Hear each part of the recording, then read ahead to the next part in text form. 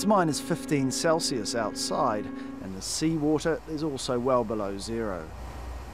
That doesn't stop this team of biologists launching a $5 million robotic submarine and dropping it down 700 metres to the ocean floor near the coast of West Antarctica. While busy taking samples, something they've never seen before happens.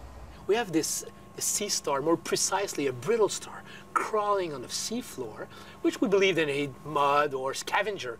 But suddenly, you have a fish just crawling and just eat the fish with a poison we don't know yet, because that's just new. We've never seen that before.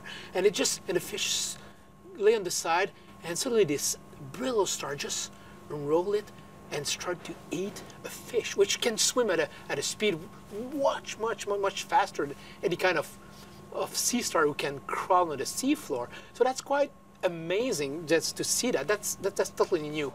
When the team review the video from the dive, they're even more astounded. They discover another 10 examples of this behaviour.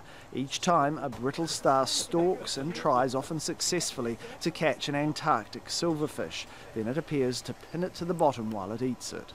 It's certainly exciting to see new and surprising behaviour in nature for the first time, but the significance of this is much greater, and that's because these are two of the most abundant species living in Antarctic waters. Antarctic silverfish frequently feed on the surface, so when they're eaten by a brittle star on the bottom, this traps the carbon in their bodies on the seafloor. Because both species are so abundant, this newly discovered behaviour has implications for understanding how carbon is being removed from the atmosphere.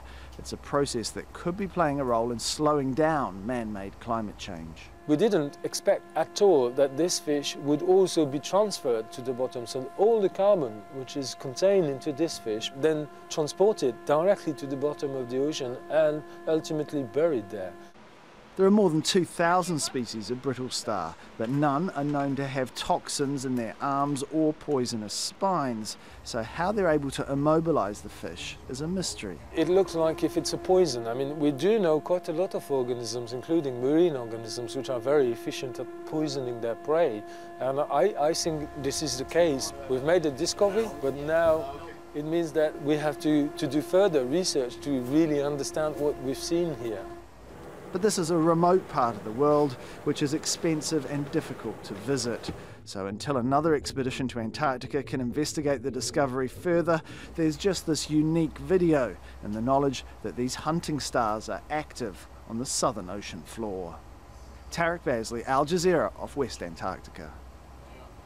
And you can find much more about this with our online interactive video on aljazeera.com/Antarctica. Our voyage of Antarctica shows what climate scientists have discovered about whales, glaciers and icebergs, just to mention a few things during their 3-month trip.